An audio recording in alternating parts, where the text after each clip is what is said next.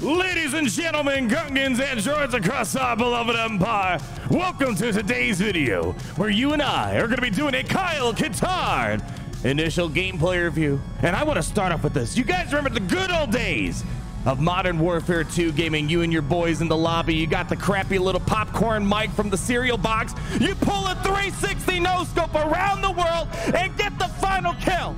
In a search and destroy game, I can tell you this, CG decided Katarn needed a little bit of that inside of Galaxy of Heroes, the latest character to be present in the game. And today you and I are going to talk about how this character is really bringing Rebel fighters to a whole other level, and he just simply has one of the most satisfying abilities this game can possibly offer. So if you're ready for today's domination, go ahead, double tap that triangle button, max out your sensitivity, do a 360 no scope, and smash. Oh shoot, Larry, play an ad. I think he's down. Larry, play an ad. Hurry up right now. Give me a medic. It's sponsor time.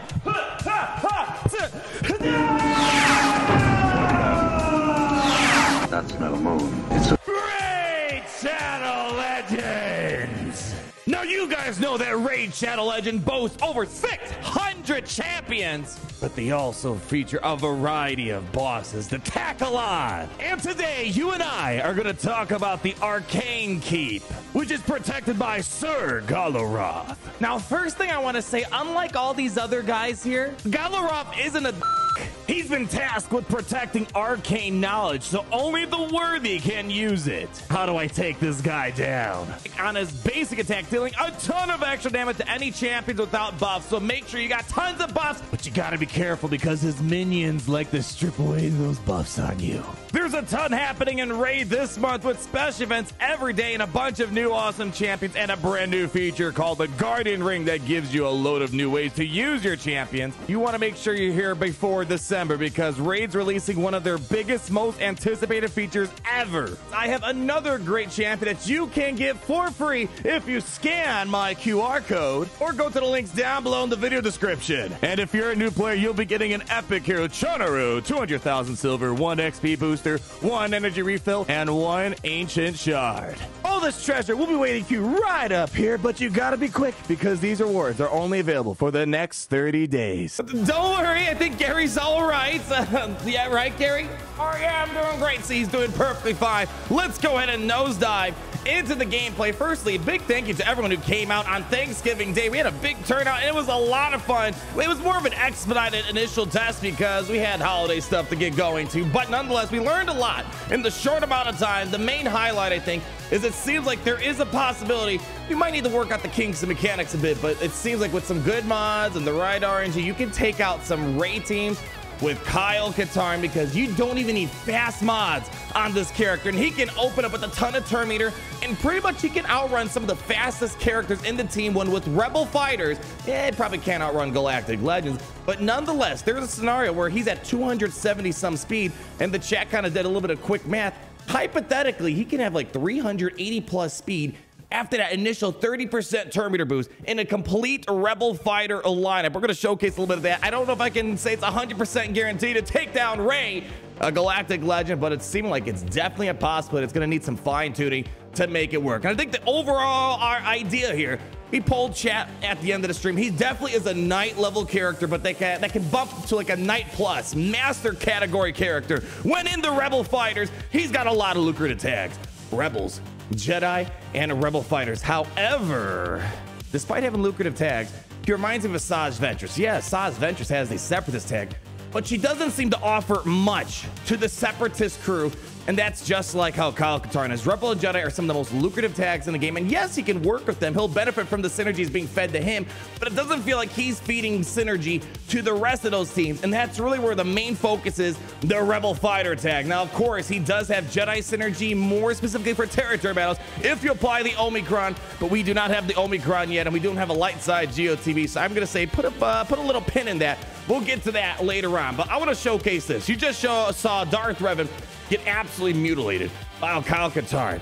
Here we have Katarn with Rebel fighters versus Ray, and it can get a little tricky here, and I want to give a special shout out to Playbook. While we were streaming yesterday, it looks like he also was doing some testing and got a little clip showing him taking out Ray and Rebel Fighters with our first impression, with our mods that we had, which are pretty average mods, nothing absurd, no crazy high speeds. Very tough to kind of pull it off. But once we said, all right, let's really try this, we put some crazy mods on Cara Dune so she can open up shortly after Katarn. Katarn in this gameplay was modded for roughly 272 speed, and that puts him over 380 speed because with his unique ability, Blue Milk Run, he is going to get 10% turn meter for each other Rebel Fighter on the team. Unfortunately, Mon Mothma isn't a Rebel Fighter. Combat Carl, the deployable Rebel Fighter unit from Mo Money, it doesn't start right away. So really, you're going to have 3 other Rebel Fighters. Hoth Rebel Scout Pow are a must, even before Katarn. And that last slot seems like Cara Dune is the one to have. So he's going to get 30% speed. Open up. And the good thing is, he's going to get that first play, hopefully get Hoth Rebel Scout to get the assist. And when Hoth Rebel Scout is attacking on his basic, he has a chance to feed turn meter to the rest of the team. And if you can get Cara Dune, it's like the core play is to get Cara Dune out there before Finn starts spreading inspiration, and she can go ahead and remove turn meter. And once you remove turn meter from the full team, you want to blitz down Ray, get her into damage unity, quickly let her get out, and before she gets into ultimate, ideally, you want to go ahead and delete her right away. Now, it's not always going to work out perfectly. We're going to show a win and we're going to show a loss right afterwards. We had a situation where we were just getting too much turn meter. And if, as you know, Ray, when you're getting turn meter in your team, you're potentially feeding mastery increases, or you're increasing the stats of the Ray team. So there was a situation Ray got stuck in damage immunity. We couldn't quite line it up to make sure we killed her with damage immunity expiring. So we went into ultimate, and we were pretty much feeding turn meter to our team, feeding stat increase to the Ray for like 2 minutes straight, and she deleted us. Point being is, I don't know if we can say it's 100% guaranteed, but I think once the community spends more time playing around this team, we might be able to fine tune it where it could be a possible reliable Ray counter down the road. The only thing to make note of is Rebel Fighters get a lot of revives with Mo Money Mothma, but you can't quite revive after a sudden whirlwind was just thrown into your face. That's the most important thing to note here. But we were able to take out some other great teams, but we had some trouble with some teams I was expecting them to do better against. Darth Revan. I don't care if you have the fastest Darth Revan in the game. Katarn, as long as you kind of get him around 250, 260 speed, you should be able to outrun every single Darth Revan out there because that initial big turn meter boost for your team. Kill off Bas Lashan, and then once you go ahead and make sure you line up just the guy with the lightsaber, the 360-degree no-scope around the world seismic toss to the face. Literally, I feel like CG took one of my core phrases I use for Ezra and some other characters and brought it to reality. With this ability, just the guy with the lightsaber, he can do some pretty serious damage in here, and it seems like he can consistently one-shot a Darth Revan. Even in a situation where he had offense down, poof, Darth Revan was deleted. Very satisfying ability, and we're going to talk about mods more towards the end, how you should mod him, and since speed doesn't seem to be a primary factor for him, you can really juice up the offense on Katarn, and we'll talk about the more nitty-gritty stuff later on. But moving on, we got to talk about the other core things about his kit, and that's the power of the Valley. Speaking of power of the Valley, whew, that marquee event had some really nice backgrounds out there. Hope to see CG implement that in other areas of the game, but despite that, talking about that Valley, this is interesting because this is where the Zeta kicks in. And part of me thinks you can get away without the Zeta on this ability, but it is going to be nice. With power of the Valley, can we bring it up on the screen? Gary, I don't know where that guy went, but hey, thanks, Larry. With the Zeta here, if Katarn has Jedi Knight, which we'll talk about how he gets to that if you don't remember, instead inflict Force Influence to all enemies for 2 turns. Force Influence is a completely new debuff in the game, which prevents assisting, counterattacks, and gaining buffs. And if you're a raid boss or Galactic Legends, it just reduces your counter chance on those particular individuals here. So the benefit is here that you're gonna, once you get the Jedi Knight, which is very easy to do with that Blue Milk Run unique ability here, let's go ahead and knock it down to tier 7. First thing, every time he is being called to the assist, he's getting a stack of Force Connection. Very easy to do. And once he gets the Force Connection 10 times, he turns into a Jedi Knight. So after he finally reconnects the Force, he's full-blown Jedi Knight and getting those extra abilities, like, for example, being able to apply Force Influence on the entire team rather than just the target enemy that he's looking at here. So the Zeta is nice. I don't know if it's one of those Zetas that you need it to make it work. There's a lot of characters like, oh yeah, you really need that Zeta to make things work. Like Dash Rendar, if you want to get prepared characters to do some crazy stuff, you really need that Zeta to make it happen. It's a nice Zeta, but it's a Zeta that you're not going to enjoy until a little bit more the late beginning, early mid part of a battle because he needs to assist basically 10 times, which with the Mo Money team, she's able to get him to assist quite a few times. That shouldn't be a problem nonetheless. But I think the other important thing to note about him, with that Blue Milk run, the unique ability where every time a Rebel Fighter ally is attacking out of turn, they're getting 12% offense, which is stacking until the end of their next turn. And keep in mind, this is a stat sharing team with the Rebel Fighters, and this is how Kyle Katarn's really able to push out some pretty monstrous damage with that just a guy with the lightsaber capability. Overall, I do like this character. I gotta say, Dash Rendar really set the bar high for marquee characters lately because he took a team that was relatively trash and brought them up a few tiers. The Rebel Fighters already were decent to begin with. They got some stuff done. And it's hard to compare because it's like taking a Toyota Prius and make it faster than a Tesla Plaid Edition. But here we have a Porsche. We got a little bit more speed out of it. So it's an increase for the team for sure. Able to beat Darth Vader, possibility of beating Galactic Legends. Had a hard time with Commander Luke Skywalker, General Anakin Skywalker. And surprisingly enough, still a hard time with Grievous. And I think the problem is Grievous can keep up with all the turn meter gains that Rebel Fighters are getting with the Hoth Rebel Scout because of B2 constantly feeding turn meter, all the target lots getting spread out there. So Grievous, oddly enough, still seems to be more of a complication than Galactic Legends Array was. Let's quickly talk about mods before we go out here.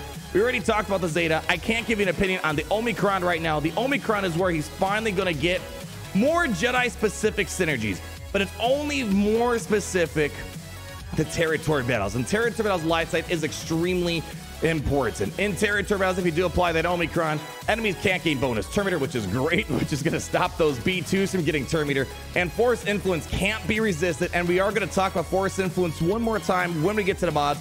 And then when Kyle Katarn attacks out of turn, he gains additional stacks of Force Connection, and the bonuses of Jedi Knight apply to each other Jedi allies. And that's where the big stuff starts kicking it. And then, of course, at the start of each encounter, all Jedi and Rebel Fighter allies are going to get 75% bonus protection until the end of the encounter. And at the start of each encounter, Kyle Katarn gains 10% turn meter for each other Jedi ally. So I said one of my critiques is that despite having the Rebel and Jedi tag, he doesn't seem to work as well as I would like outside of territory battles. In territory battles, this might be helpful for crafting leftover Rebel Fighter Jedi teams after going through the whole entire platoon process. We'll have to wait and see. Importance, Omicron, I think, for territory battles. But last thing we got to talk about are the mods. I don't think you can convince me you need a speed set on this guy. Unless you're using him outside of territory battles, no Omicron, and you're using him with Jedi, okay, you might want more speed. But his primary purpose seems to be Rebel Fighters, and we don't have a lot of speed on him. Focus on the offense. Heck, even throw an offense on the primary arrow right here. I recommend either offense or crit damage on the triangle right here. I think offense is going to be the way to go on this cross, or potency. And that's what I want to get into the second part. Offense set's a no-brainer. The second set, crit chance makes sense, so he can make sure he gets those big critical hits like we saw against Jedi Training Reign to Darth Revan's earlier on. But I think an argument can be made for potency. One of the issues I had of Kyle Katarn, I felt like I wasn't getting Force Influence to apply nearly as much, and I kind of found the problem. Incredibly low potency, 26% in our testing, which is one of the lower potency characters I've seen in a while. So potency set after the offense set and a potency cross might be worth going the extra distance so you can ensure when you're using Power of the Valley before Jedi Knight, you're getting that Force Influence on the character you really want to make sure you're controlling. And of course, when he becomes Jedi Knight, you want to get all that Force Influence to guarantee to apply, because unlike things like Echo's days or Dash Rendar's days, you can resist this Force Influence. So I think potency might also be a good argument for this character. So nonetheless, fun marquee character.